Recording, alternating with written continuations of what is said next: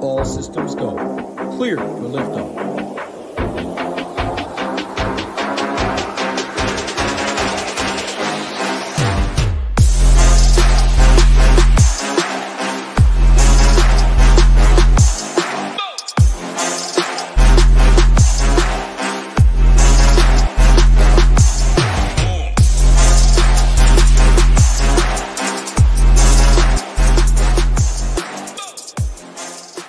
It's noon on a Monday in the Lord's time zone, and you know what that means. It's time to start talking golf. If you're one of those people that's like, man, I'm a little hungover from the Genesis and Tiger and all that, I need a break. Well, then you're not ready for this show, because this is for sweaty tryhards who, as soon as the previous week is over, we're ready to get knee-deep into the next week. That is what we do. We love PGA DFS around here. It is fucking fun. You take it, you bottle it up, you put it in my veins. If you feel the same, well, I encourage you to hang around for about the next hour, because we're going to have some fun breaking down the Mexico Open? I don't even know what the fuck it's called, but I know the players, I know the course, and I know how to play DFS, and that's all you need.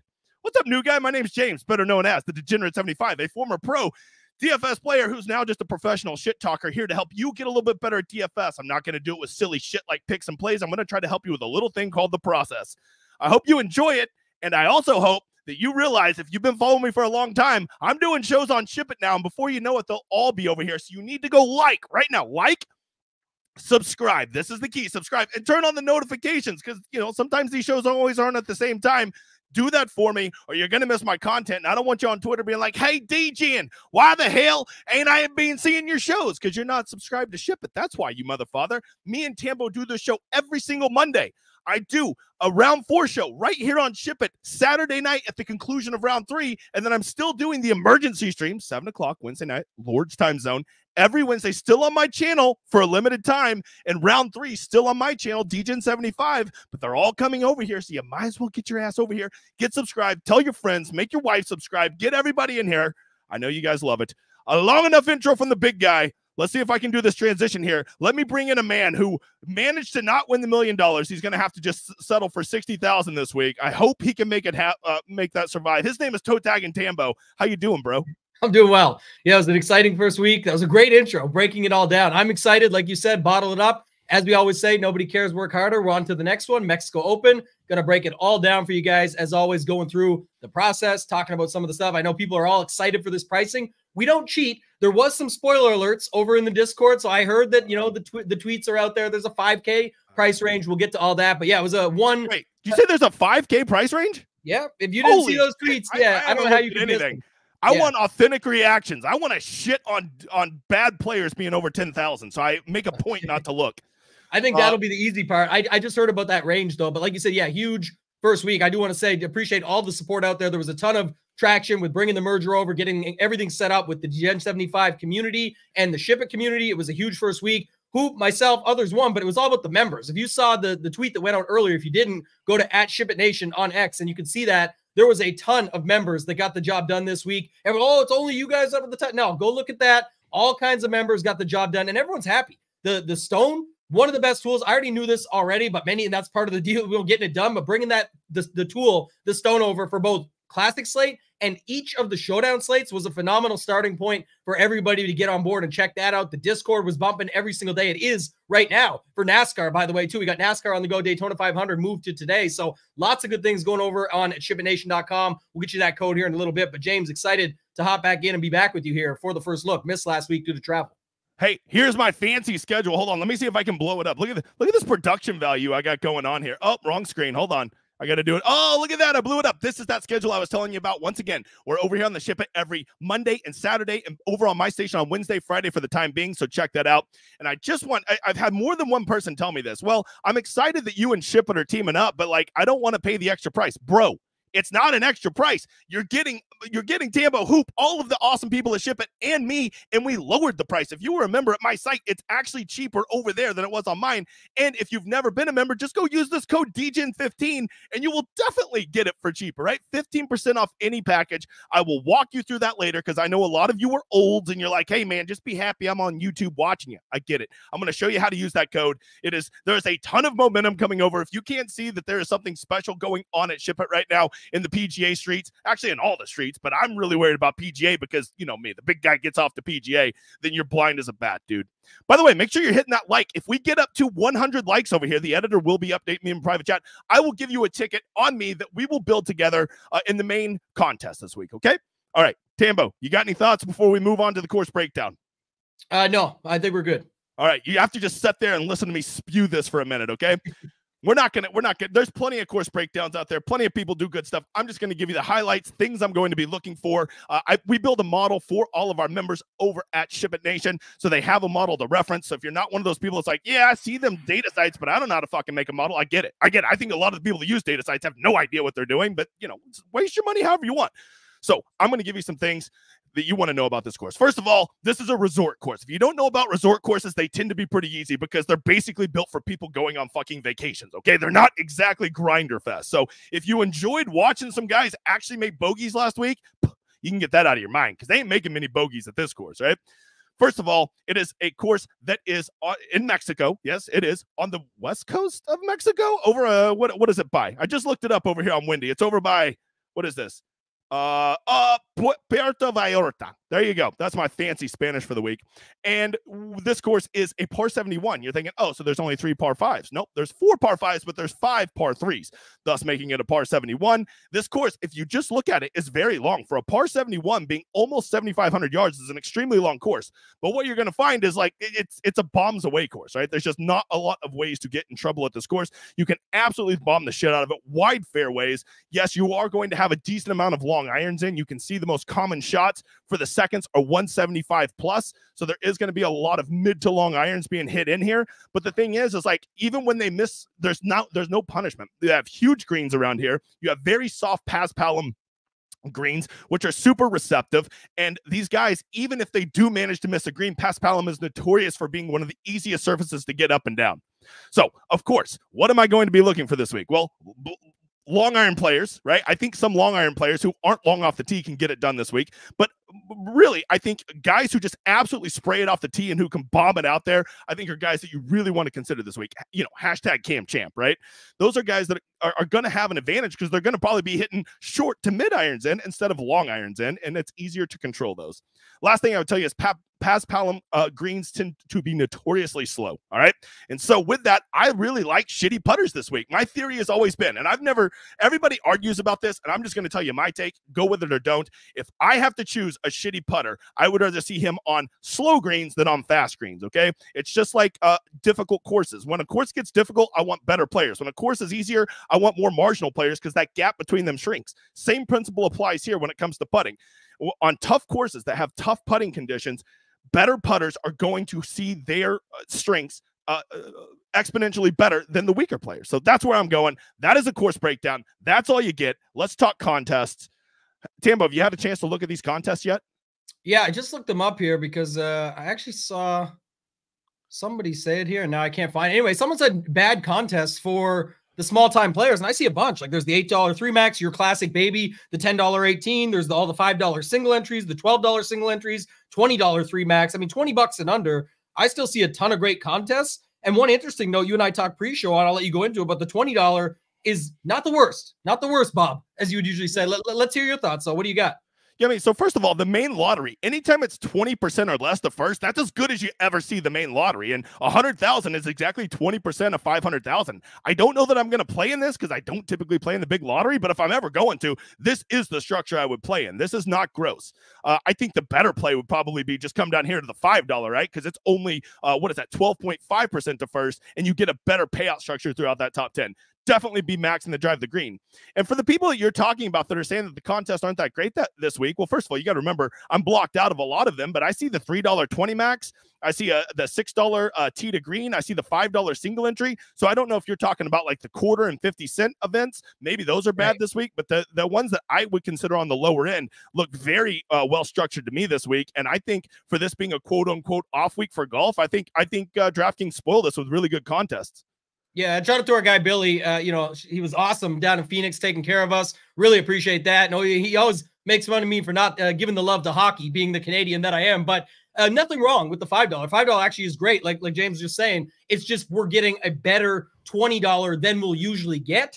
So it's kind of like one of those situations where if you ever were wanting to play it, at least this would be one you could consider with only 20% up top to first versus usually 35 or whatever it ends up being each week when it's crazy. So much less of a lottery, but still very much so a lottery. That's how we would look at it. Did you just click on his comment? You have the ability to click on comments and bring him up? You do too. But I know, but if you do it, we can agree you're way better at it than me. You could be the comment guy. You host the show. Okay. I stand here and just talk, and then I'll find. You know, I love reading the comments throughout the show. Fucking go. Cam Champ sucks. I'm not going to argue with that. All right, and he does suck until he doesn't. Until he doesn't. Important fact to remember, Andrew. All right. By the way, I'm not on here giving picks. I'm just giving you an example of a guy that I would normally never consider that I would be at least giving some consideration to this week. By and large, signature these contests look pretty good. Signature hole, you get the fuck out of here. Let's just let Hoop victory lap winning that this past week. Yeah, that was good. And also the funny part about the picks and plays, like if you one part you forgot in the breakdown is they've had the event at this course 2 years now. And if you just play Finau, Rogers, Champ, and Brandon Wu and build your lineups with those guys starting in it, there's no way that you can lose because they've come top 5 or top 10 every single year it's been played at this course, which is the last 2 years. So make sure you set your lineups up that way. You'll be good. Nutted. Okay. I mean, I will tell you a strategy that not enough people consider, Tambo, especially on a week like this, where I think that it's going to be a little bit more chaotic. Really go make your stands in the 7Ks and go find 3 guys in the 7Ks and legitimately play them in like 70% of your lineups. Right. And then when you do that, then you go up top and you just go play 25-30% of all the top end guys, knowing that those guys have incredible win equity and get a little piece of all of them. And if you're 3 guys in the 7K hit, it doesn't really matter what happens up top because you're going to have them mix and match with all those people, whereas almost everybody who builds lineups does it the exact opposite. They spend their time picking the top 3 up top, and then they spray the 7Ks. And I think sometimes on a crazy week like this, inverting that strategy can be a really unique way to get different. Yeah, I'll also segue that into another piece or just give a secondary thought on the same comments.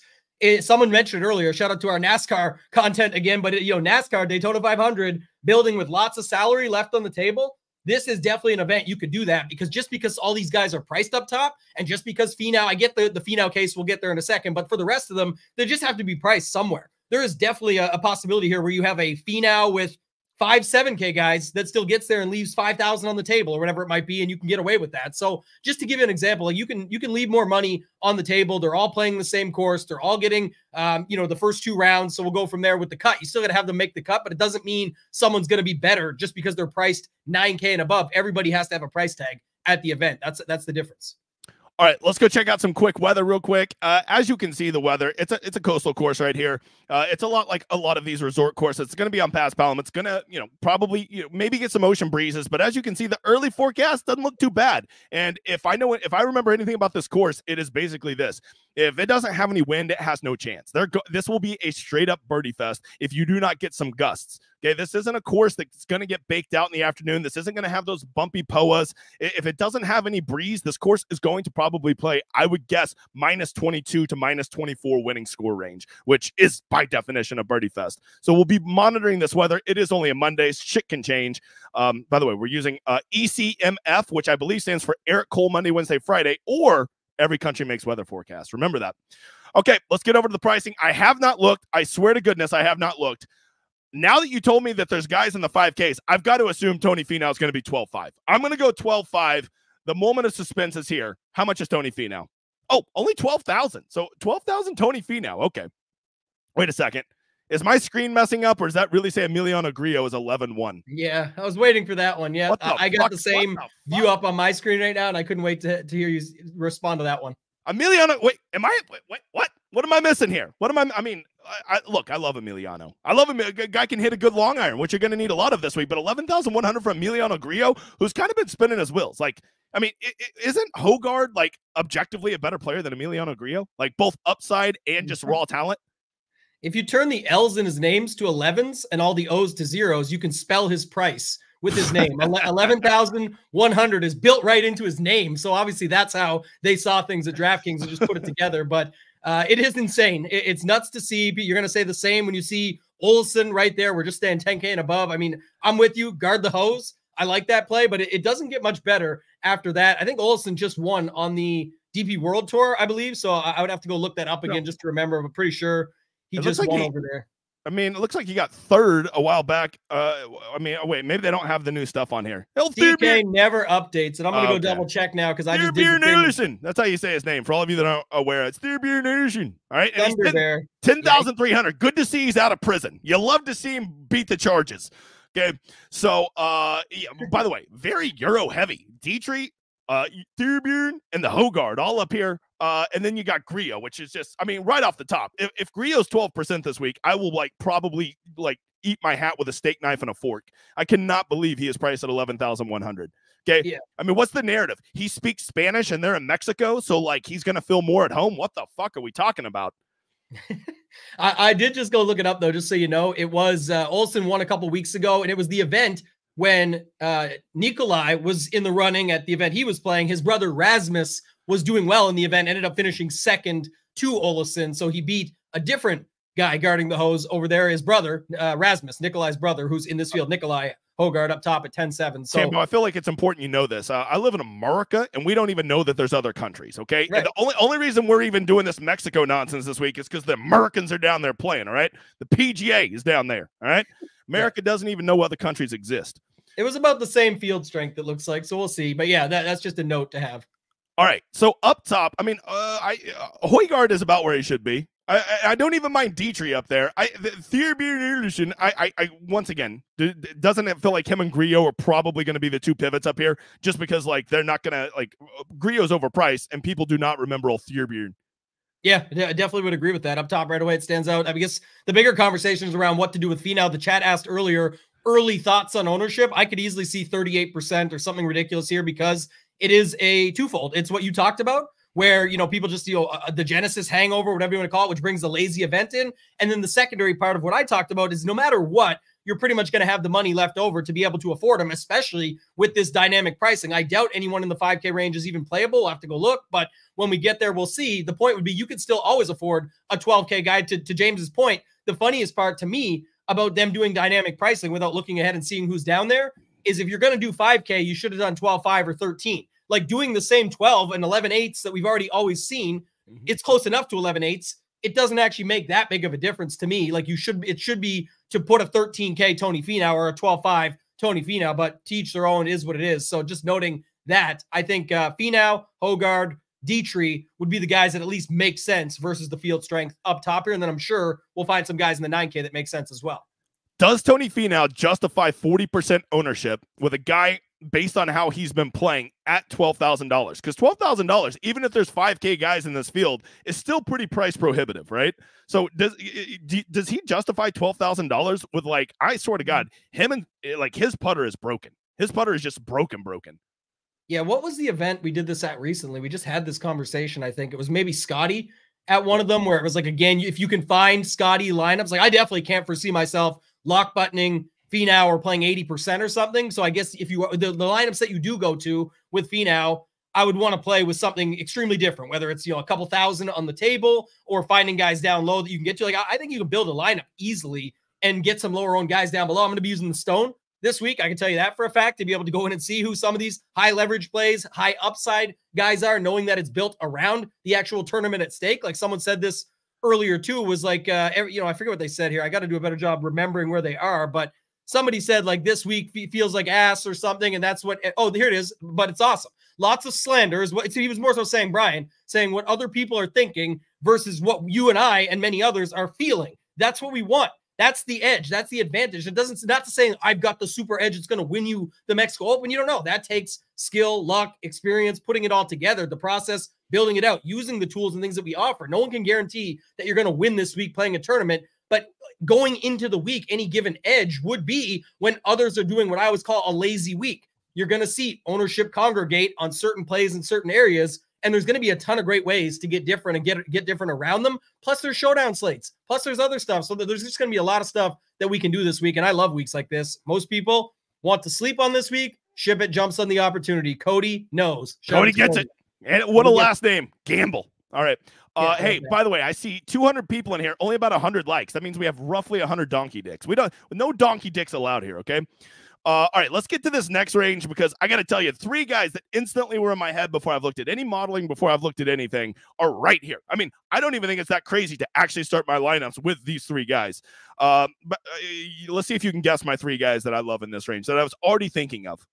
I didn't know if you were thinking of them to play them or not. To play them. To play them. These are guys. Yeah, if it's not play, that'd be obvious. Fucking loser, piece of shit, Patrick Rogers. Double bogeys, 18 to miss the cut on the number, Patrick Rogers. What about my guy, Steven Jaeger? Oh, of course. Jaeger bombs? Oh, God, this course is meant for him. He's a resort course darling. What about Taylor Pendrith? Oh, yeah. Give him you know I got a Canadian fetish. You know I got one.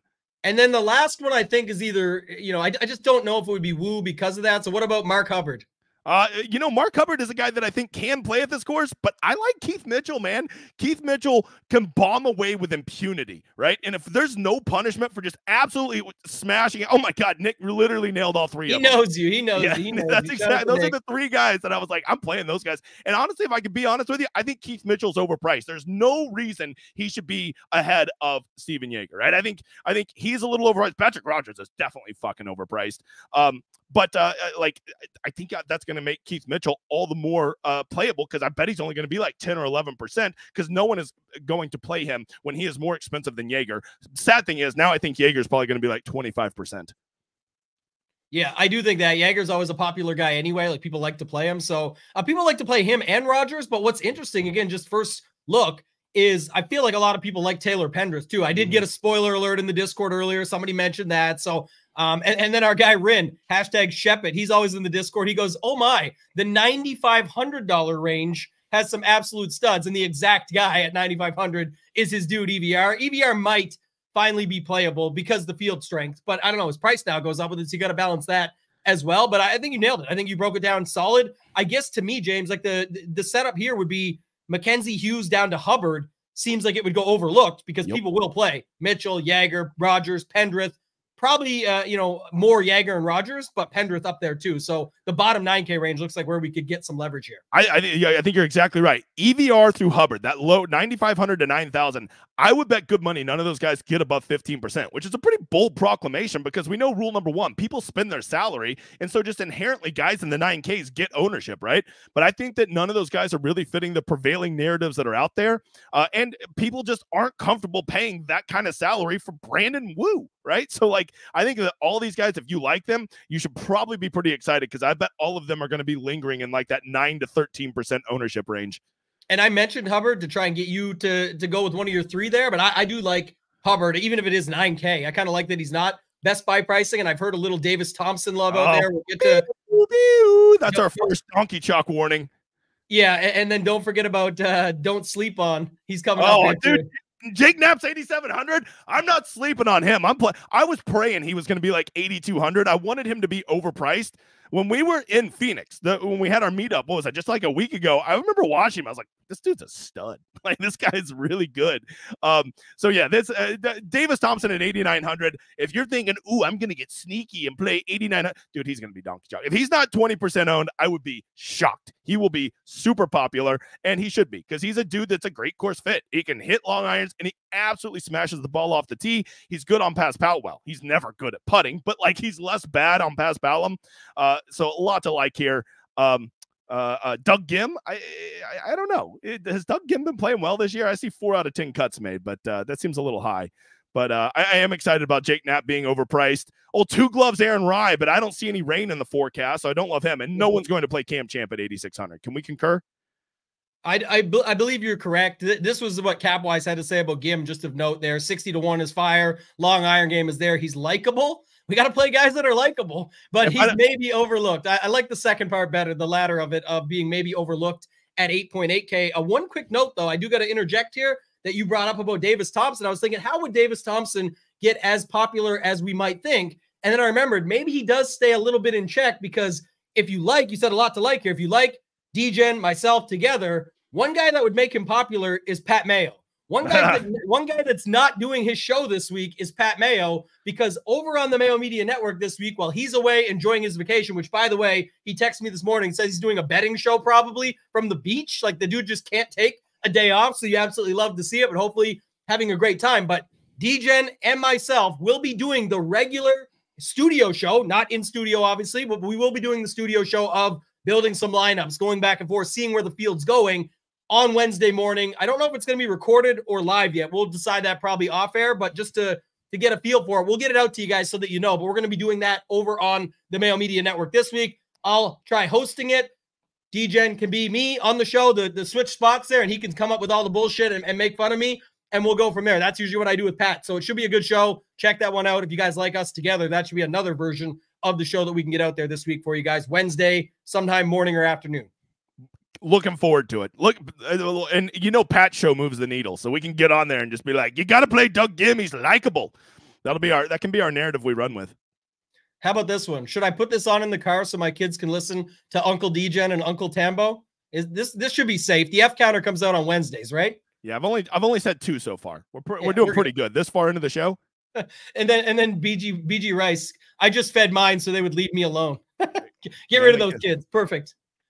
All right, let's get down here to the lower 8Ks. Chuck Hoffman's kind of playing good golf. Like, I remember back in the day when I first started playing PGA DFS, you could always count on Chuck Hoffman to be like on the front page of the leaderboard Thursday and or Friday. And it almost feels like we're back there. I mean, he clearly did good at the waste management. He got off to a really roasty start at the Genesis. Of course, it didn't hold, but is Chuck Hoffman going through a resurgence here? Because the dude can hit long irons. And if this is going to be a long iron course, I don't mind old Chucky Hoffs. Yeah, he would make sense from that perspective for sure. And I wonder, just going back to that upper eight, if you've got Thompson and then Jake Knapp and Cam Champ's course history here, and if people are talking about Gim or liking what they see, we already saw it in the chat.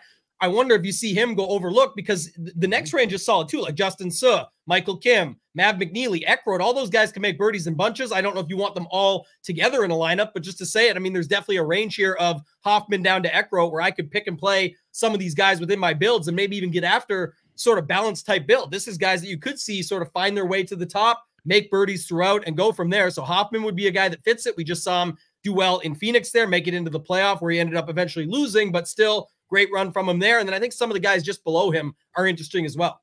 And as a guy that, me, I get off to ownership. Oh, ownership. There is no range that week in and week out goes more overlooked than the low 8Ks. And it's largely because people like those upper 8K options quite frequently, and they also like the upper 7Ks. And when you do that, one range that typically gets squeezed is the low 8K range. And looking at these salaries, I think that's going to be a case again this week, because when you scroll right there to the upper 7Ks, I think there's some dudes that are going to be kind of popular. Like, you don't know this, but SH Kim secretly smashes the shit out of the ball, all right? Like, he is going to be one that's, I think, is going to catch some steam this week. Somebody that I'm definitely going to be warm to. I'm definitely going to be warm to Toasty. You see what I did there? This guy absolutely smashes it. Vince Norman smashes it. Jonathan Vegas smashes it. And if the prevailing narrative is going to be you have to smash it off the tee, then I think that some of these guys that maybe aren't the longest off the tee, like a Michael Kim, are guys that are going to get overlooked. And don't forget, Justin Suh is only good at 2 things. He can hit the ball far and he can putt. And if those are the only 2 things he has, and he's going to be 7% owned this week, that could be a good enough reason to justify playing him. Yeah, I like that one. Could you confirm if this story is true? From Nick, he says, got my kid in trouble for calling kids at school mother fathers. So be careful. I actually had to meet with the teacher and my wife wasn't happy. That's an incredible story, if true, taking the bit to a whole new level and just getting the job done. Do you know if that's true? It is true. Shaping the minds of the next generation. That's what the big guy does. My God. Yeah, this next range, and then Rin says this too. I like this one. You can actually make a case that some of those low 8Ks could be swapped with the low 9Ks. You could fade Finau, get into a balance build. Yeah, I think there's definitely different ways that you can go about it here, and just seeing it early on, again, getting a first look, that is something that stood out to me right away. That's why I brought it up. People seem to like McNeely, so maybe he's the guy that gets sort of roped into this range as popular at 8,100. He is less than the average price over on DraftKings at 8,100. So I think that's another interesting point just to make here now. That's the upper 8K range, and then probably McNeely is where I would see people going early on. For sure. The Chesson Hadley at 7,700 it seems a little overpriced. Like, Chesson Hadley is better than Norman, Vegas, KH Lee, Alex Smalley. Like, what are we talking about here, Bob? Jerry likes him. Shout out to Jerry Matt. Says Hadley. I agree with you, Jerry. Chesson Hadley does love a birdie fest. I'm just pointing out that he's overpriced. Like, he should be 7,200 even in this field. Like, there's just no way Hadley should be priced ahead of Norman, Vegas, KH Lee, and Alex Smalley. I can't do it, Bob. I mean, I can play him, and I might actually play him, but I'm going to play him because he is overpriced, and that's probably going to drive down his ownership because people love a good value when building their lineups. Yeah. I think that's, the interesting part too, is just if you go back to the original thought process of Tony Finau up top and the price that he is. Like I said, if you play him and a bunch of guys down here, it's often going to be, they're going to mix. You're going to see people mixing in the ones up top and then going down from there. I'm sure in the 6s, we must have some dudes that you can play. So I think that's another thing to note. This bottom 7K range has some guys that we can get to as well. I think you're going to see Tony Finau, and then I think a lot of people are going to come down here and grab these guys right here, right? Vegas, Smalley, Young. Like, there's some really good players in this range, right? And you can easily put 3 of these guys in there and get Tony Finau, and you really don't even feel like you're punting with your lineup. It still feels quote-unquote safe, which, by the way, if you're playing GPPs and your lineup feels safe, you don't fucking get it, pal. So, let's see. These are some good golfers. Like, I think KH Lee doesn't fit the narrative, but like, if it's a birdie fest, I'm always open to KH Lee. Yeah, I like that call too. And one other note I was just looking at while you were pulling it up there, just this might be the first time in a long time that I can remember this. There is more guys combined in the 8K and 9K range than the entire 7K range. Just the way the separation works. That's not something you ever see. Only 18 guys in the 7K range this week. So yeah, noting that as well, just again for lineup composition, if you want to call it that, roster construction as a whole, just we'll get after that in the slate plans and stuff we do over on SHIPIT Nation, just to be able to show you guys how we're looking at that and how we think others are building it. But again, the nice part about this week with DGen and myself hopping in on Wednesday to do that show on the Mayo Media Network, we will look at some lineup breakdowns and see where we think people are going with it. Start with the chalky build, break it out from there, ways to get different, see where we're at when we have more information on ownership, sweaty tryhard ownership, that is, from DGen, now over at SHIPIT Nation, including his projections and ownership for all showdown slates as well. And then, of course, we'll also be looking at it from any other perspectives, like if people are using Finau, what does that look like? If they go the balanced route, what does that look like? So we'll have more on ownership, whether when we get to that point. Nobody else down here that really stands out off the top. I saw people mentioning Nate Lashley. I heard Johnny Vegas whispers last night before we even got pricing. People always seem to like Carson Young at events like this. So I think, that could be something. Scott Stallings ends up popping usually in projections on other projection sites. So I could see him getting up there. And then for whatever reason, people love JJ Spawn. I'm one of those people in the past. So I don't know, maybe he'll get some ownership as well. And then I think Sam is he gonna spawn into a player that doesn't fucking suck? Spawn into a player? I don't know about that. That's the issue. And then someone said earlier in the chat, did you see Bobby Mack at 7K? They said, talk me out of Bobby Mack chalk at 7K. What do you think about that one? First of all, let me go ahead and give this thought. I think the prevailing narrative this week is going to be, you got to play bombers, right? And there's only so many people who are going to fit that. I think there's 2 ways that like you can find guys who can have success at this course and could be good players at this course who are going to be lower owned. And they're this, right? Find the bombers that no one are talking about, right? Like Grayson Sigg is a dude that absolutely mashes it. Sam Stevens absolutely mashes it. And I bet they are not going to get near the hype that some of these other bombers get, right? And the other one is like a guy like Bjork, right? A guy like KH Lee. They don't fit any narratives that are out there this week, but I'm telling you, we have seen both of these guys can get nuclear hot. And if this is going to be a resort course and it's going to turn into a putting contest, those guys can get as hot as anybody, right? So that I just want to put that out there before I forgot to say it, that those are 2 ways you could consider getting different. Go with guys who don't fit the quote unquote standard narrative, or find guys that do fit the narrative that some, for whatever reason, aren't getting the steam. Back to Bobby Mack. I mean, a long-term talent, I think Bobby Mack is a much better player than most of these guys down here. But I just think that Bobby Mack's like kind of a grind it guy. I don't want him at a birdie fest. Is that a bad take? It could be fine. I think actually that was what was funny is that people look at it from the talent perspective, but a lot of the tournaments that he was showing up in that were those majors, grinded out types, US Opens, things like that. So maybe it is more of a course setup versus that. Obviously, talent-wise, it's all there. 7K is, looking very cheap. I would take T Dunks over Bobby Mack head-to-head this week. I just like T Dunks at Birdie Fest more. Like, I don't think he's a better golfer. I just think T Dunks, this is a better spot for him than it is for Bobby Mack. So, like, just playing the game, I would rather have T Dunks over Bobby Mack. I don't always just go off who's the long-term more talented golfer. A lot of times I go with the guy who I think is better for the scoring environment that's going to be there. Yeah, and one thing I will say about that, we got the course fit rankings, like Lee Aldrich does over at SHIPIT Nation, came over from formerly a FanShare. I really like those rankings as well, just another tool we have. And just saying it like that, I'm going to be curious to see how some of these guys rate out when he sets it up, because last week, what got me, could have been a much better week had I used Harris English as opposed to Bo Hostler, Dumpy Bo. Never again, Dumpy Bo, maybe. But I say it like that was a setup where it ended up probably being a better setup of a course for Harris English, and that's what ended up happening. And Harris English ended up having the better week. Some other guys, Andrew says, got her up. You already brought up the bomber narrative. I do like Brock's call, though. And Andrew Novak, I think he's an interesting play as well. I want to see his betting number too. This is the type of field you could see somebody like him come through. So yeah, not much else that I have here, but I think it was a good breakdown of that bottom range too. All right, 6,800. It saddens me. I was hoping Bramlett was going to be like 7,600 this week to maybe keep people off of him. But at 6,800, I'm going to tell you right now, Joseph Bramlett's going to get some steam. I think he has good course history here. I haven't started doing all my research yet, other than just the course. But Joseph Bramlett bombs it. Came 10th last year. Yeah, he missed the cut the first year. 10th last year. So. This is another guy I'm talking about. Not a soul's going to play Harry Hall this week. All right. Harry Hall wears the stupid little hat. Bryson wannabe. He's a short hitter, right? But I'm just telling you, a guy like him is a dude that if this turns into a putting contest, you want Harry Hall on your team. All right. If this is just a straight up putting contest and -24 is the winner, Harry Hall will have a round of -8. I promise you. He always has one in him. So that's just the way that like you can find these sleepers that don't fit the narrative out there that everybody's going to be pushing this week. But you got to remember, at a resort course, it's not the U.S. Open, and the difference between the edge that the Bombers have and these short hitters, it's diminished because the short hitters a lot of times can putt a lot better. All right, who else? Oh, Garrick Higgo at 6,700 seem a little cheap to you?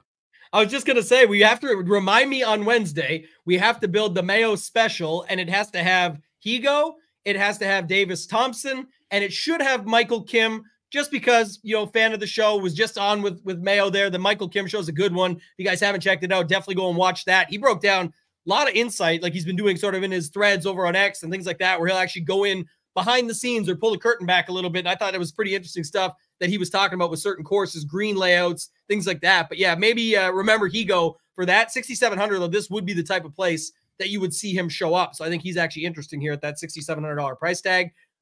Del Sol, you talked about Eric Cole earlier. Eric Soler, the guy, Del Soler, the guy that shot Del Soler, he shot what was it, a 57 a couple weeks ago or something? Yeah, I saw that. That's crazy. Yeah, so talk about he can get hot as the sun. You see what I did there? I did. That's why it's working out. Garrick Higgo, real quick, if he gets any steam, tell me if this is a bad take. If we see that he's going to be like 12% owned because he's honestly too talented to be at 6,700, can I just fade him at week long and play him at Showdown where he's actually good? Yeah, definitely. Like that call quite a bit. And again, that's what I'm saying. I do think, again, you'll have the ownership. It's going to be the best. We'll have it covered. But that is where you're going to see. There is going to be some serious spots where guys are like 8 to 10% and everyone around them is 0.5 or 1. And it's just, again, I know you're not playing in a vacuum. It's not a matchup bet where it has to be this person versus that person. But we're saying when you're seeing that, especially when you get down to these price tags, it becomes a little bit easier. But you even have a separate strategy for it in saying, not only that, I'm still going to play the dude. I'm just going to focus on it in Showdown. One more process piece, just because I think you brought this up pre-show. Maybe talk about this a little bit. Like, is this a slate where you tighten your pool or you spread it out with these 5 to 6K range guys? You can talk to it from a couple different angles, but how are you treating this one? Oh, wait, were you asking me? I'm sorry. I was checking something on my phone. The editor was updating me on likes. I'm sorry.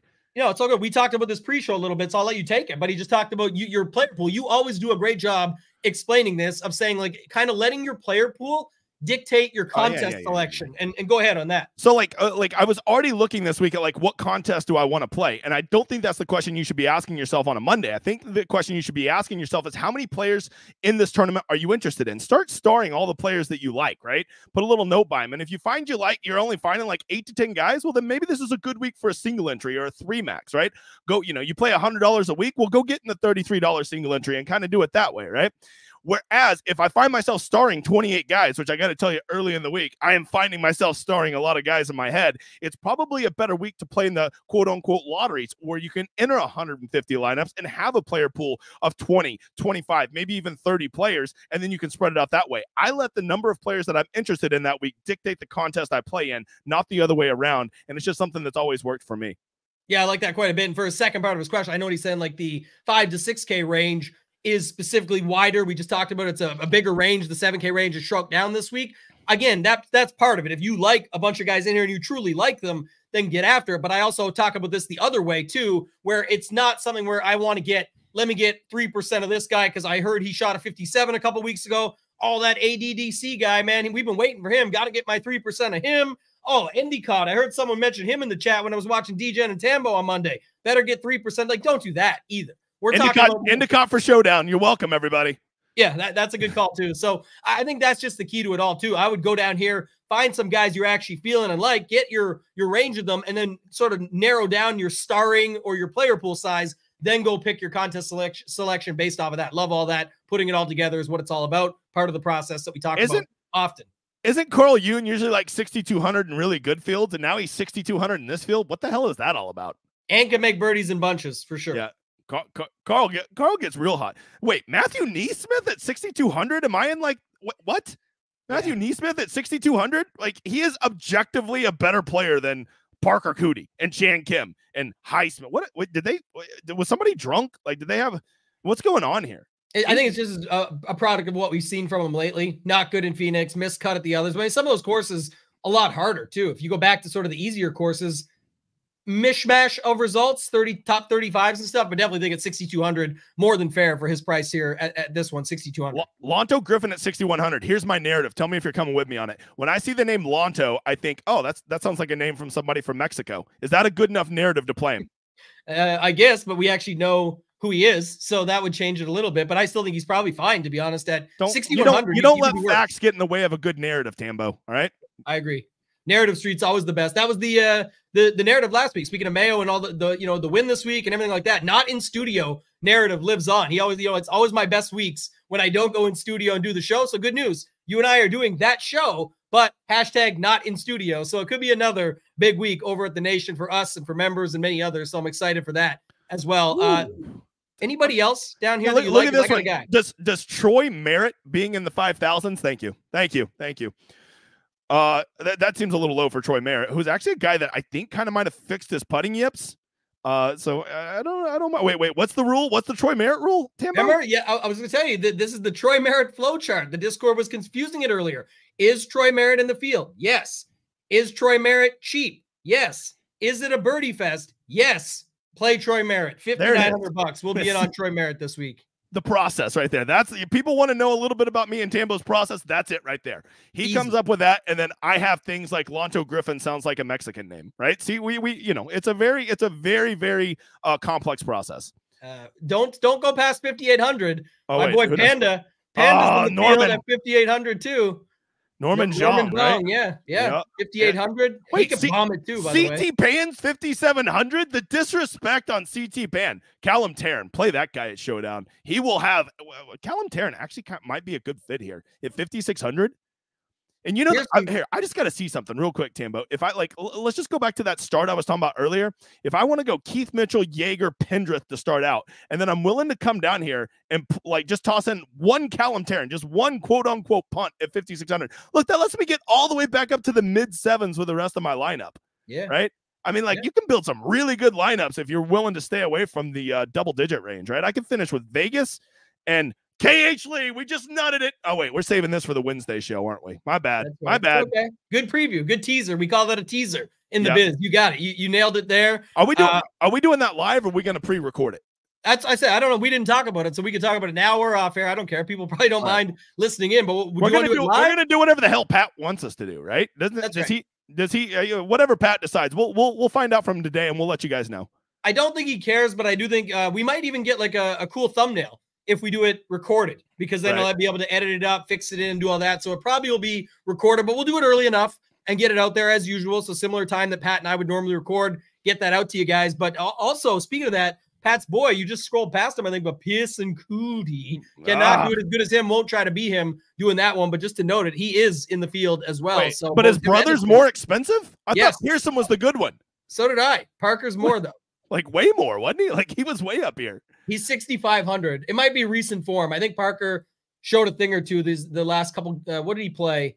25th at the Farmers for Parker. So that just automatically warrants him being more expensive now, because one time recently he did better. Dude, Nicholas Echeverria is like an actual golfer, right? Yes. And once again, I bet he speaks Spanish, so he's going to feel at home in Mexico. You got to run with the narratives. Got to. That's one you can run with. Yeah, he can make birdies at least, but maybe a better showdown play. I saw Jorge Campillo up there, and I was going to say that narrative for him, but I think he speaks that Spanish and not that Mexican Spanish. And I've heard that there's going to be something lost in translation. So I think he's going to be tilting. Easy fade.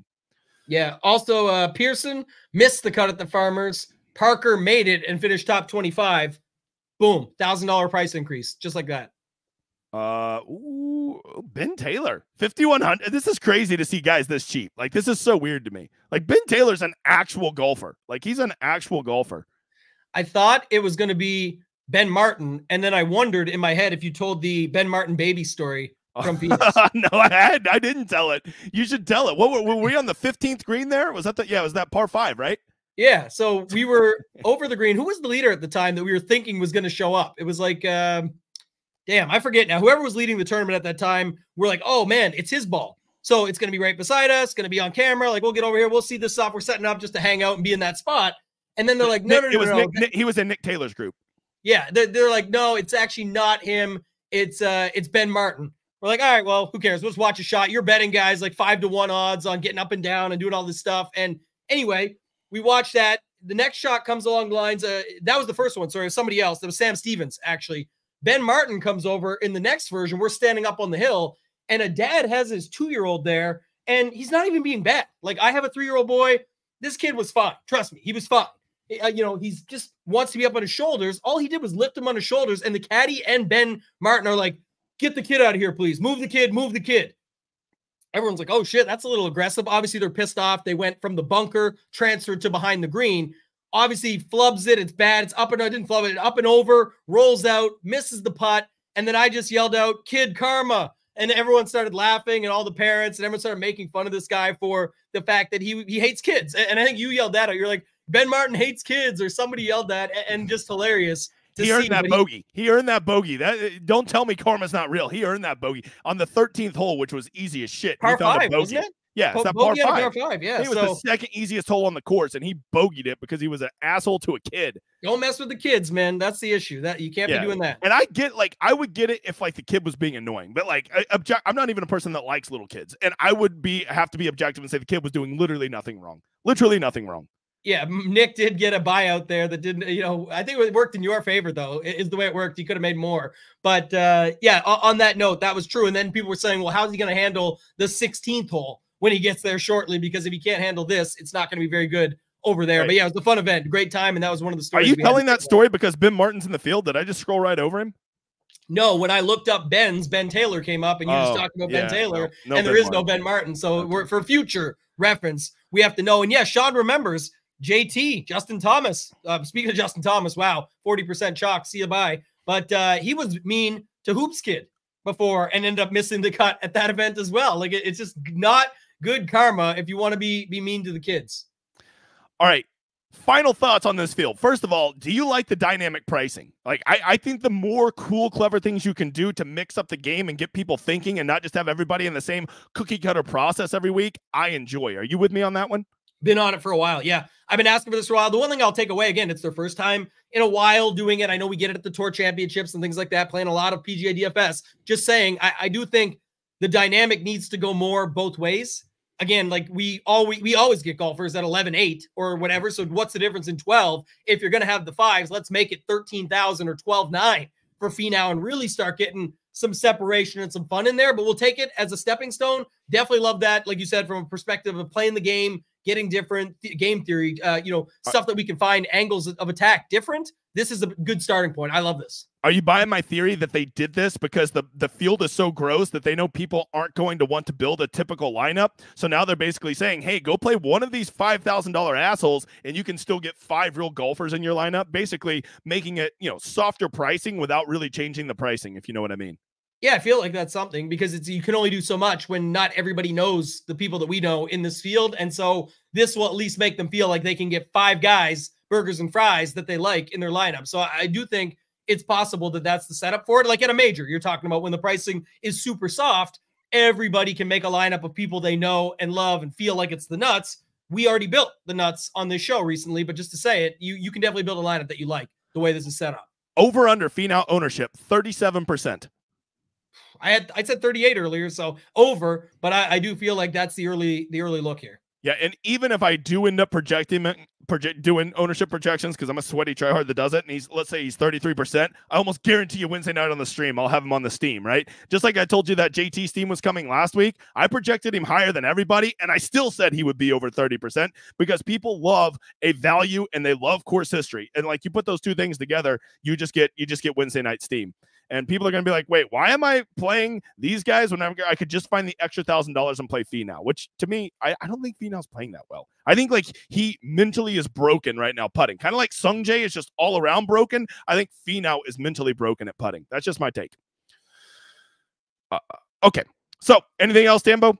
No, I feel like we covered it all. Like I said, we'll be back Wednesday. And we got extra shows this week. Hoop and I will be on tomorrow on this same channel. Like DGen said earlier, make sure you like, subscribe to the channel, and turn on the notifications. We'll be back tomorrow at 3 p.m. Eastern. That's 2 p.m. in the Lord's time zone. That we'll be back on this channel. Hoop, myself, breaking it all down. We'll be back. I'll be tonight with Kenny Kim doing the Fantasy Golf Degenerates podcast, catching up with him because I didn't get to chat with him after Phoenix last week. Shout out to my guy Baroff for covering me there. And then we'll be back on Wednesday, you and I, to record, for the Mayo show. And then, of course, you've got your stream Wednesday nights that everybody knows and loves. I can't wait to see the video this week. Will Brontosaurus last week just went off, just crushed, hole in one and everything. A beautiful, majestic animal. A beautiful, majestic animal. I told you we're going to make a lot of money on this one, and we did.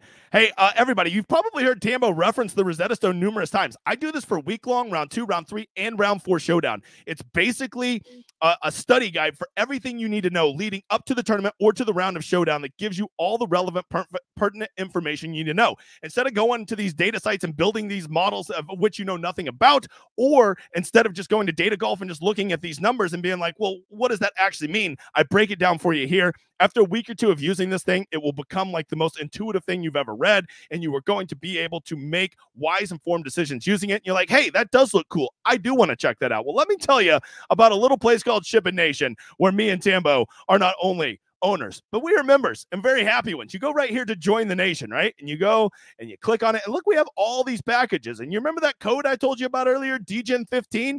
Look at this. That will apply to any one of these. If you want to try it out for a week, a month, 6 months, annual, whatever you want to do, 15% off of that, which, by the way, 15% off of $5.99. That's not for golf. That's for all the sports. And by the way, we did add a full year-long golf for $2.99, which you can apply that code to also, right? You just simply go to join today, right? Because I know some of you are old. You need me to walk you through this.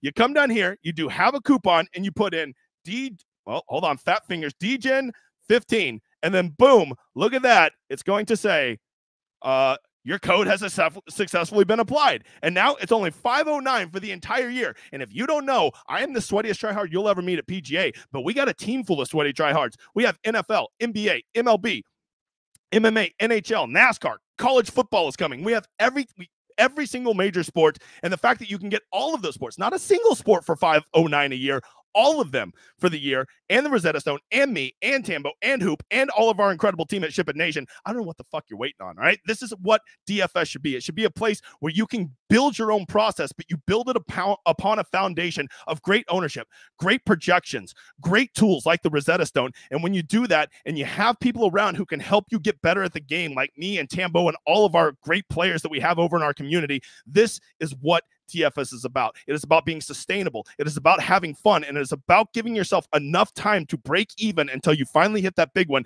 which if you have your own process, you can do one day. I highly encourage you to go use this code DGen15. And if you're one of those olds, it's like, I can't figure this shit out. I got you, bro. You simply reach out. And by the way, we need to switch this editor because this is more about people switching over, but he will help you even over on the SHIPIT site. We have an entire support group. Don't be afraid to ask. Let's get to the drawing. The winner is... Yeah, did he do it already? He just told me he did it. There it is. The winner is Jordan. Jordan won. There you go. Oh, wait, did I unclick him? Jordan, you are the winner. Reach out to me. We will build a ticket in the main contest this week. What is it? $100,000 up top. I'd love to hit it. I still need to beat my $25,000 I split with Cody last year. Guys, don't forget to hit the like, subscribe, turn on the notifications. Tambo, do you have anything else before I get us out of here? Just the funny part, did you see the meme that our guy Chad created in the Discord this week where they made me Justin Timberlake, the guy, I forget who he plays, but in the movie Social Network, and it was like, drop the Rosetta, just the stone. It's cleaner. Yeah, it's clean. Because we had the editor, we had the Degenerate 75. I was like, we'll just call it the stone to keep it. We don't want the trademarks and the copyright infringement of Rosetta, but I just thought that was one of the best memes I've seen across the merger so far. But yeah, last thing is just the merger has been very successful. This collaboration, as Cody says, off to a great start. If you couldn't ask for, is this the right thing or the best thing or going to be a phenomenal thing moving forward, for a better weekend to start for owners, members, people in the Discord, all over the place, everything to do with SHIPIT Nation. Just an incredible first week. Love to see it. Do what DGen said. Go to the site if you want to get in. It's It's easy to sign up. There's tons of packages to get in and try it out. DGen15 is the code. We'd love to have you. Thank you guys all so much for the support. Lots more to come. Like we said, this is phase 2 of at least 3 phases. We're working on another big one that we'll be bringing to you guys hopefully sooner than later, but we'll keep that in mind. Keep it on the back burner as a spoiler. Another fun week doing the show with you, DGen. Love doing it. Awesome. Hey, guys, Wednesday night, 7 o'clock. That's in the Lord's time zone. Be there for the emergency stream. Start getting your juices flowing. Think about this week. Enjoy the process of building out, but don't commit to your lineups until you watch the stream Wednesday night. I will have all the last-second information you need to know to make well-informed decisions. 7 o'clock, of course, in the Lord's time zone. Be there. In the meantime, guys, we appreciate you being here, making this the most popular first look show in all of the business. And, oh, yeah, don't forget Rule 3080. Expensive tout sites are shady. We'll see you guys later. Enjoy this outro.